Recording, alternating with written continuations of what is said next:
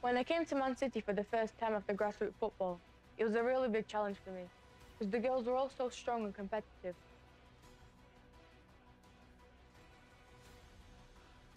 However, I have integrated into the team very quickly, because the girls were all so helpful and supportive. It was a new style of game for me at the time. I was asking a lot of questions to my teammates and my coaches, and they were more than happy to help a new girl in the team.